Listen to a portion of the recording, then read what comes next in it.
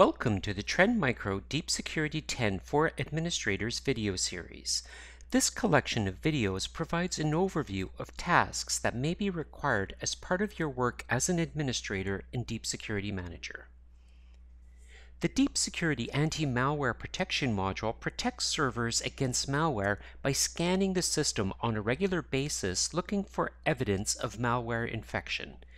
Another method of protecting servers from malware is to prevent these devices from accessing websites that have the potential for distributing malware. In this video lesson, we will enable and configure the Web Reputation Protection module to protect servers by blocking access to malicious URLs.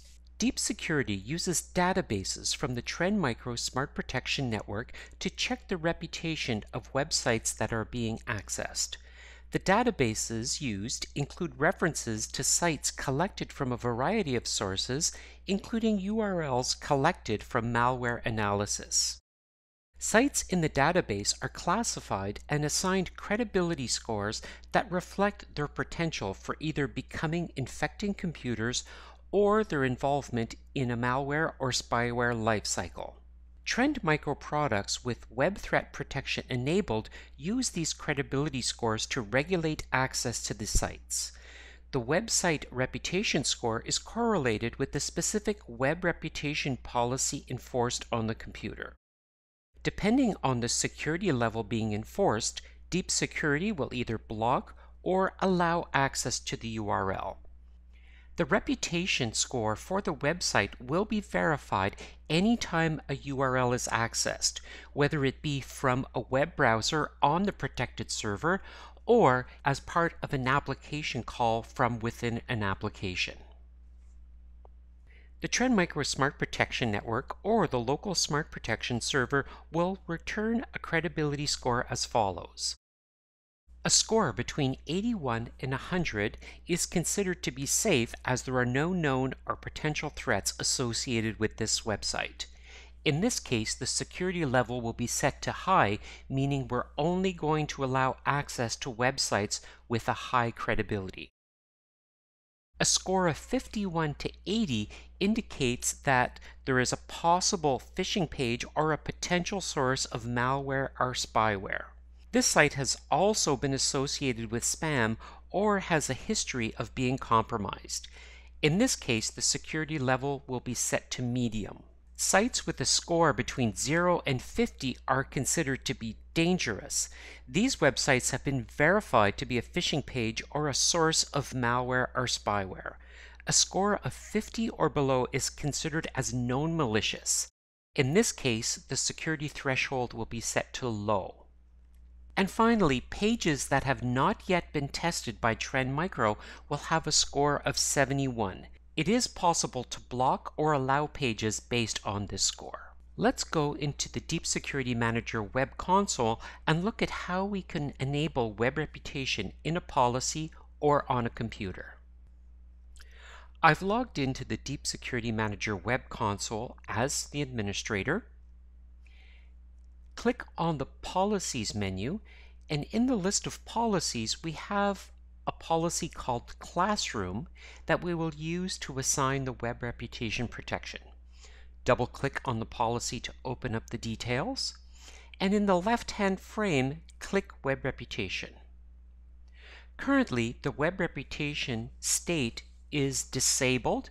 It's set to off, and this is inherited from the base policy, which in this case is called base.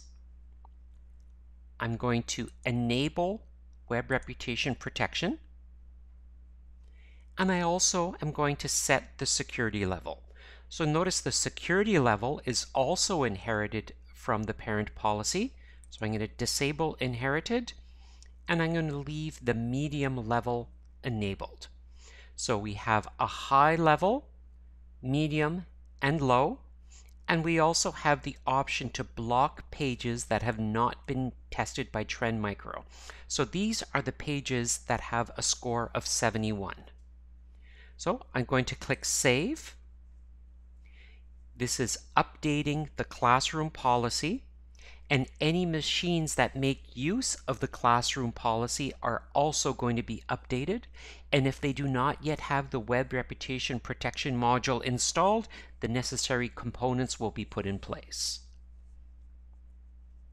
On the Exceptions tab, you can indicate pages that are going to be allowed or blocked regardless of the rating. For example, if you have a certain collection of pages that you would like your protected servers to be able to access regardless of the rating, you can click and type in the URL and then add it to the allowed list. If there are pages that you would like to block regardless of the rating, click and enter the URL and click to add it into the blocked list.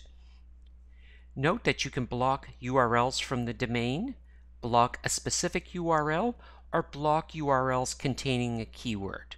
For example, if you do not want anyone to be accessing an online gambling site from your protected server, you could block URLs that contain the keyword poker. The Smart Protection tab allows you to identify the source for the web reputation scores. By default, our value is inherited from the base policy, and in this case, we're connecting directly to the Smart Protection service that's available through the Smart Protection network. If you've configured a local Smart Protection server, for example, to be used by air-gapped machines that don't have connectivity to the internet, you could click and identify the details of your Smart Protection server. We're going to maintain the connection to the global Smart Protection service for this example. On the Advanced tab, you can identify the page that's going to be provided to allow users to dispute a block page. You can select whether you'd like alerts to be generated, as well as ports that are going to be monitored. The Web Reputation Events tab details information about websites that are allowed or blocked based on the policy settings that are enabled. Click Close to close the policy details. And you'll note that we have a computer called VM-DSR, which is currently using the classroom policy to which we assign the web reputation protection. I'm going to go to Events and Reports and go to System Events. And if we note here, we have an event related to the policy being sent. In this case, the VM-DSR computer received the policy with the changes for the web reputation protection. I've switched over to the Windows 7 computer, which is currently using the classroom policy. Let's open up the browser and attempt to access some different websites. Trend Micro maintains a collection of URLs that can be used for testing the web reputation protection. For example, if I type in the URL of wrs81.winshipway.com, this page has been assigned a score of 81 and is deemed to be safe, and the web page is allowed. If I type in the URL of wrs71.winshipway.com, this page has a score of 71, which means it's untested, and because we did not block untested pages in our policy, the page is allowed. If I type in the score of a page that should be blocked, for example, wrs31.winshipway, you will get the block message telling the user at the computer that the administrator has blocked this page. If you double-click on the notifier icon in the system tray and click on View Events, Web Reputation Events, you'll be able to see there is a list of blocked websites. So these are web pages that we have accessed that have been blocked. Let's go back to the Deep Security Manager web console and take a look at the events from there. So I'm back in the Deep Security Manager web console. In this case, we use the VM-DSR computer. Double-click on the computer to bring up the details.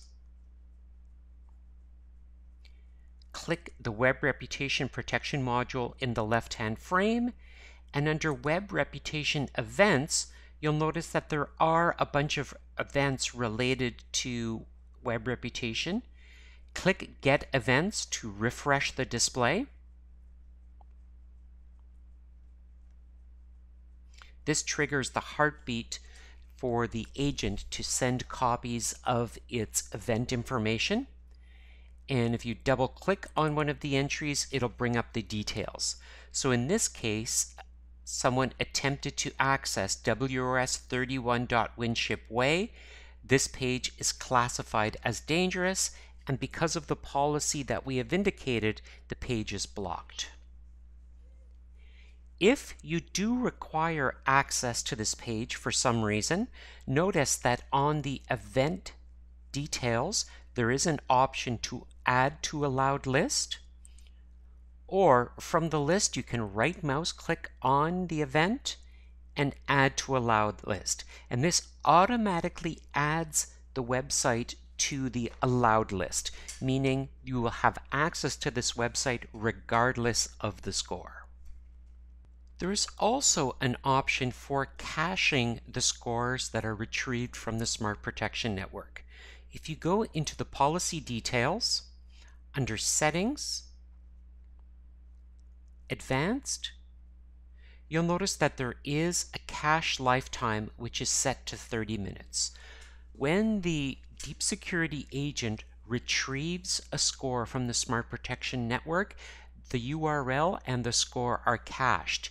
If you return to the website within 30 minutes, the cached value will be used instead of contacting the Smart Protection Network. If it's been more than 30 minutes, we will ignore the cached rating and contact the Smart Protection Network to retrieve the value. When we start the analysis of the URL, the first item we're going to check is to see if the URL exists on the allowed list. If the URL that you're trying to access is on the allowed list, we are going to allow you to view the details of that site regardless of their credibility score. So we're going to allow the site immediately. If it's not on the allowed list, then we're going to check to see if the URL is on the blocked list. Because if it's on the blocked list, we're going to block that site regardless of the rating. If it's not on the blocked list, then we're going to check to see if we have a rating for that website in the cache. And if there is a rating in the cache, we will use that rating. We'll then check that against the policy and either allow or block the page. And finally, if there's no rating in the cache, then we're going to contact the Smart Protection Network or the local Smart Protection server to retrieve the credibility score. Then we're going to evaluate it against the policy setting, and the page will either be displayed or blocked. The web reputation protection can be assigned through a policy, but can also be assigned directly to a computer. Click on the Computers menu, and from the list, double-click on one of the machines. Click on the Web Reputation Protection module, and you'll notice here the configuration is currently set to off, and that's the default value for the machine. Let's turn the Web Reputation Protection on, and let's select the security level as medium. Click Save and Close, and you'll notice in the computer list the task is listed as sending policy. So the policy details are being sent to the Deep Security agent on the client 2 computer. And since this is the first time that the Web Reputation Protection has been enabled on this computer, the necessary components for the protection module are being installed. The task column has cleared, which means the security is now in place. And let's go to the client 2 computer and try to access some websites. I'm now on the client 2 computer. Let's bring up the browser and let's type in the URLs of some websites. So let's use the same testing websites. So WRS81.WinshipWay. This site has a score of 81. It should be allowed. Let's try 71, which means the page is not tested. It's allowed. And let's try the score of a website that should be blocked, for example, wrs31.winshipway. And this page is blocked, and you'll notice the notifier pops up a message. Back in the Deep Security Manager web console, let's double-click on the Client 2 computer to bring up the details.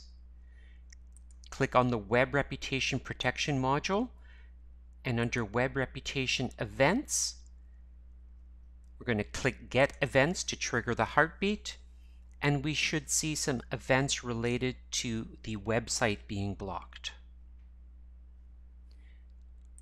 Double-click to bring up the details, and you'll notice here that the wrs31.winshipway.com URL was blocked because it's dangerous, and if we wanted to, we could add this to the allowed list.